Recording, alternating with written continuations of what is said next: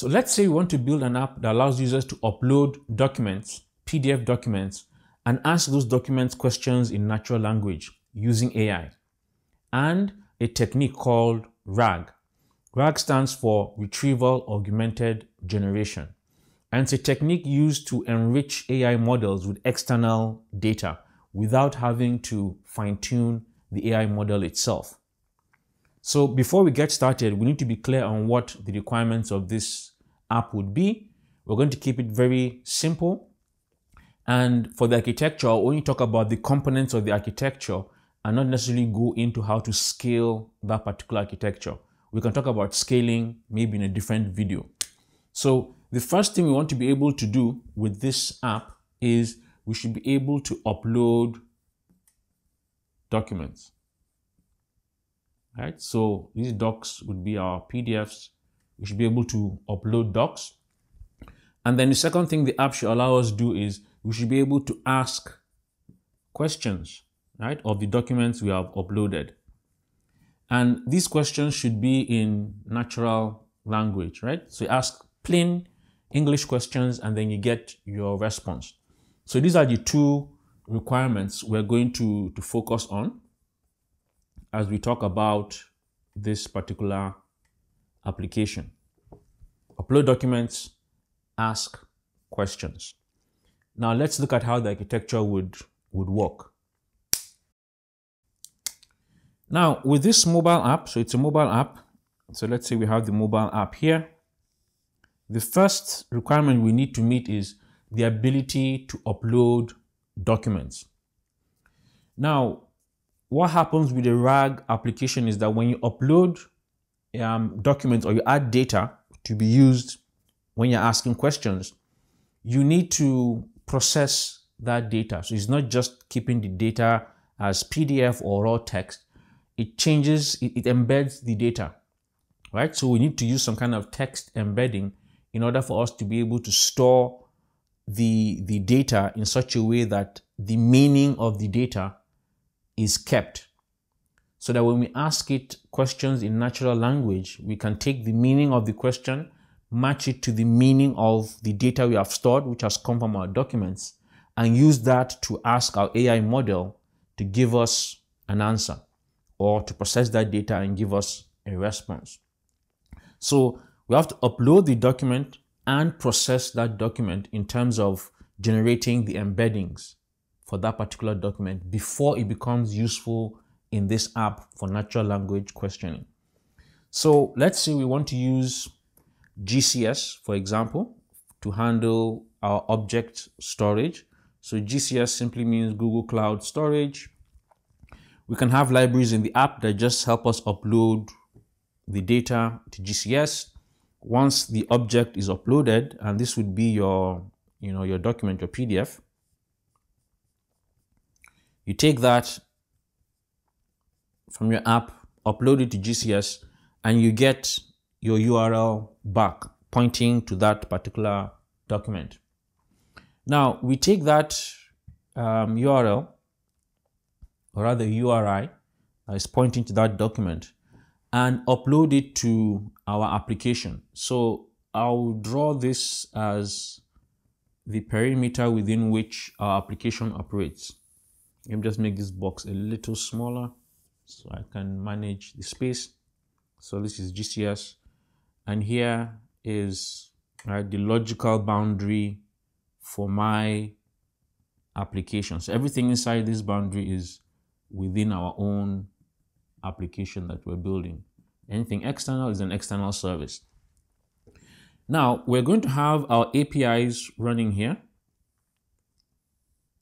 which is the back end of the application. So if we have our API backend over here, once a document is uploaded to GCS, we need to tell our API that we have a new document. And once we get the URI, we upload that to our API. This API now knows that, okay, a document has been uploaded. And remember, we don't just upload the document, we have to process it so it's ready for natural questioning based on meaning. after we do our embeddings and all of that. So what it needs to do is, once a URL is uploaded, it knows to go to GCS and pull that document in so that it can process it. Now, processing it, we'll need to use some models, text embedding models over here. So I would have our text embedding here. So I can say our text embedding model. This is something we can run in Ollama. And yes, sounds like my name, Bulama, Ollama. So we could run that text embedding model in Ollama. There's several of them. Several text embedding models you can use. But the idea is, once we have a document uploaded and the app tells us, okay, here's a new document with the URI, we go to GCS, pull the document, and then use this embedding model to generate our embeddings for that particular document.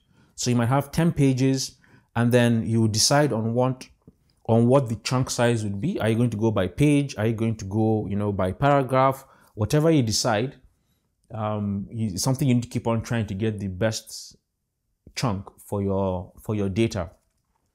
Now we use the text embedding to generate the embeddings. Now, once we have those embeddings, we need to now store them in a database. And in this case, it's not just any kind of database. We need a vector database. And a good example here would be PG vector, which is a variant of Postgres. So we have PG vector, and this is our DB. So document is uploaded, we fetch the document, we process it and generate the embeddings, and then we store the embeddings in our database.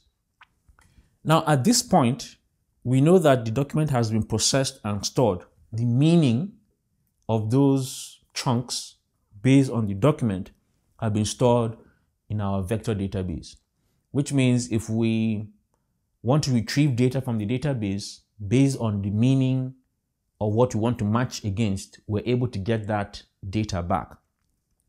And with this, we're able to meet the first requirement, which is the ability to upload documents. Now, the next thing, which is the next requirement, is someone asking their PDF a question in natural language. Now, this would certainly come from the app, right? So they would ask a question, and we're supposed to give a response based on the data we have stored, which is external to any model, AI model we use to answer that question. So when you ask the question, what we need to do first of all is take that particular question, the text that has been asked, and let me see if I can give this a different, so any line that is like this is the question asking. So we take the text for the question, and then we embed that same question, right? So we embed it. When we embed the question, we are able to take that embedding and ask our database to give us all documents or all the embeddings that match the question being asked. Now, when we were storing the embeddings, we're storing them alongside the plain text, so we know what embeddings are related to what parts of the text in the PDF. So a question is asked, we embed the question itself and use that to match in our vector database to get the meaning closest to what that question is. When that happens, we now have the text that is closest in meaning to the question that the user is asking. Now, the next thing we need to do is take all that data, give it to an AI model, and have it give us a proper response in natural language. Now, in this example, we can use an external model. So we could have models running here I would say we have a model running in Grok. So let's just say Grok is here. Grok is a service that allows you to, have inference. You can store it. They have multiple AI models, and you can use them to do your inference. So from our own API, once we have the question and the data from the PDF that matches that question in meaning, we take all of that and send it to our AI model. Now, here we could have, any kind of model running. So let's say we're using Gemma.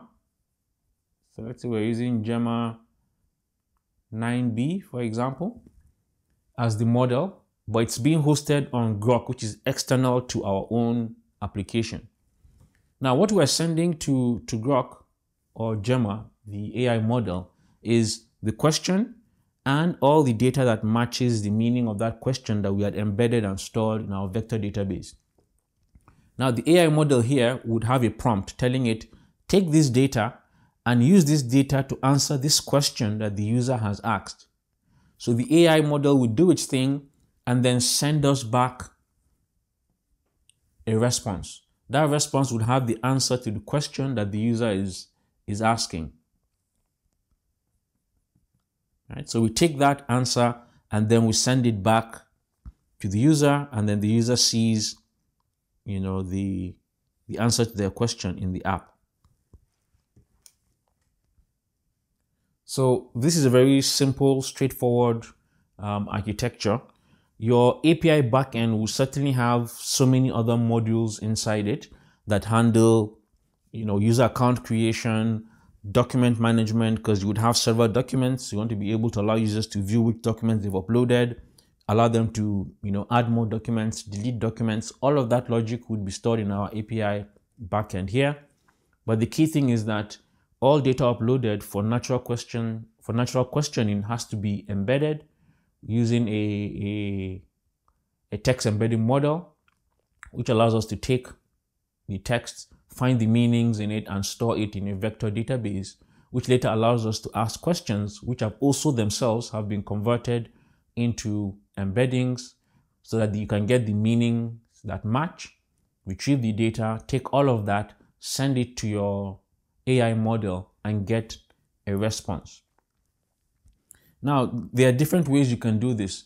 This uses a model that is outside our own application. If you want, you could have the AI model running within your own service, within your own firewall, within your own servers. And you can use something like Ollama to run any model you have. So that way, you can actually take this whole architecture, this whole solution, and run it, locally in a data center.